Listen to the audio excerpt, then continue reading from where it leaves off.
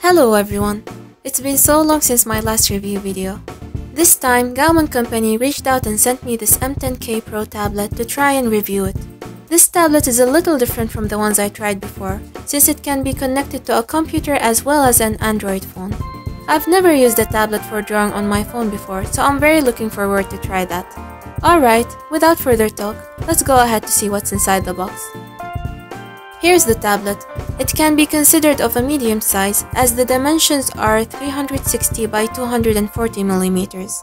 The thickness is 10.5 millimeters and its weight is around 700 grams only, so it's very light and slim. I like that it comes with a smooth surface. It's my favorite. Over here is a pouch.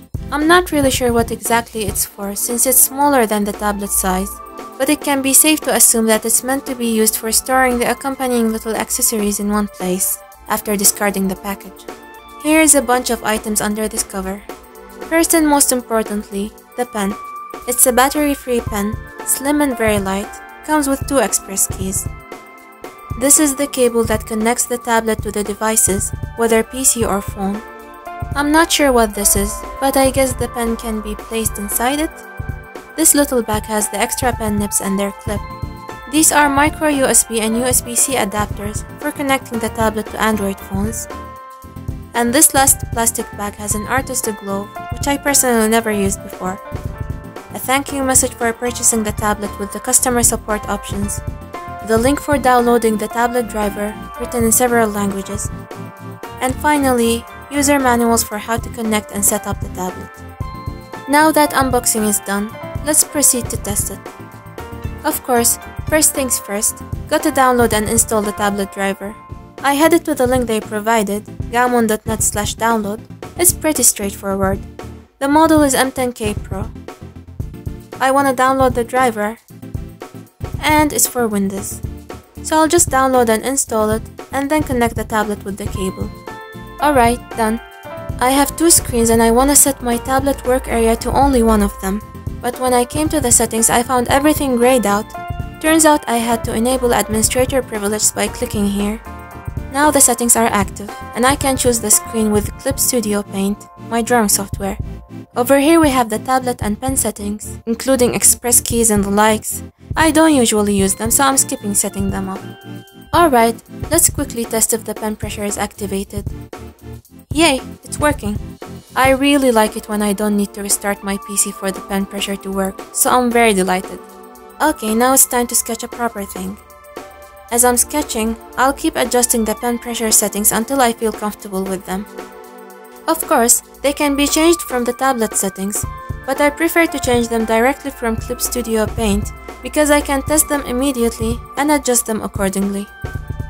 This tablet comes with 8,192 pressure levels, just like any modern tablet these days, so it's pretty sensitive.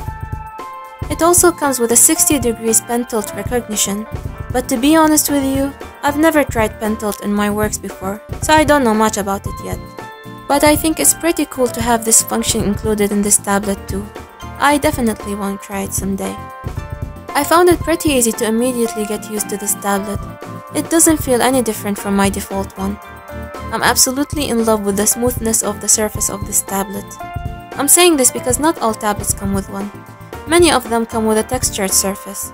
I used to think such a surface would be better because it resembles paper, but after trying a couple of textured tablets, I realized that smooth surfaces are my favorite. Because textured tablets produce friction and it constantly feels to me like I'm eroding the pen nib, so I kind of get anxious throughout drawing because of that. By the way, since I'll try the tablet on the phone later, I decided to only do the sketch and line art parts on the computer, and then transfer it to my phone to do the coloring there with the tablet. So I'll speed things up so we can proceed to the phone part. Okay, time for phone. I transferred the line art and opened it on Medibank Paint app, and I'm using my Samsung Galaxy Note 9 phone for this part. The work area for the phone is supposed to be the vertical part of the left side of the tablet only, but when I first connected it, the phone mode was not activated, and my cursor on the phone was responding with the whole work area of the tablet. So I had to do some online search and look at the manual before I finally figured it out. So basically, For the tablet to work on the phone, the USB OTG function or the USB on the go function has to be enabled. On my phone, I found that under a slightly different name. So what I did was, I went to Settings, then Developer Options, then scrolled down to the USB debugging option, and made sure it was enabled. By the way, you might not see the developer options on your phone because it's like advanced settings, but please do a quick search on the internet to see how you can enable it. It's a very simple process. So yeah, I did that, but it didn't quite solve the issue. The phone mode was not yet activated. Therefore, I tried the second solution, which is pressing the express keys number 1 and 5 on the tablet together and holding them for 3 seconds. And that solved it. My work area is now proper, so I went ahead with the coloring.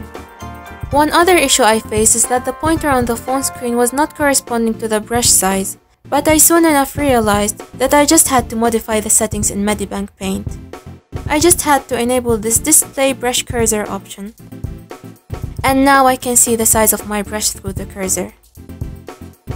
To be honest, before trying this, I didn't think that it would be interesting for me to draw on the phone using a tablet, so I was thinking I'll just give it a quick try and then finish the coloring on the PC.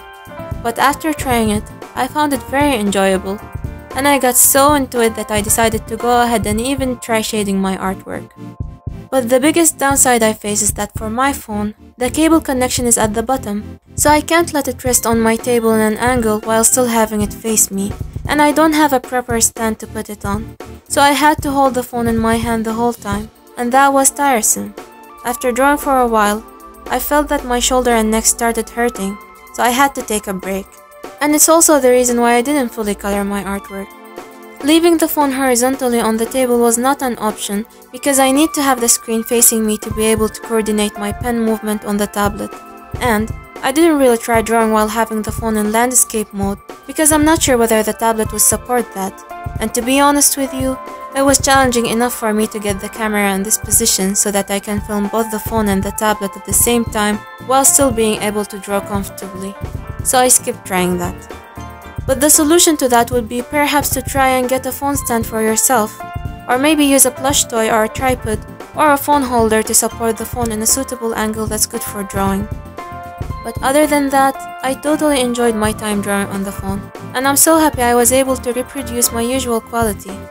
I had tried drawing on phone before using the S Pen that comes with my Note 9 phone, but it wasn't a very good experience because controlling my shaky hand was extremely hard when drawing directly on the phone screen. So I think that the idea of using a tablet for drawing on phone is splendid and would give a lot of opportunity to artists who don't have a computer, or maybe have one but with poor specs or bad screen colors. The colors on phone screens and mobile tablets are generally vibrant and of high quality, so that makes them a very attractive choice for drawing, and having a tablet would definitely ease the process and allow for a more convenient drawing experience. By the way, out of curiosity, I wanted to try sketching on the phone to see how the lines would come out, so I tried it both on Medibank Paint as well as Ibis Paint, and in both trials, the lines came out nicely, not shaky whatsoever. So I think that when proper time and effort are invested into creating an artwork, you can create a lot of amazingly detailed artworks with this powerful tool. But I'll be honest with you, I don't think I would switch to drawing on phone. I'm just very used to drawing on PC with a screenless tablet. That has been my method for the past 11 years, and I'm pretty happy and content with it, and don't plan on changing that.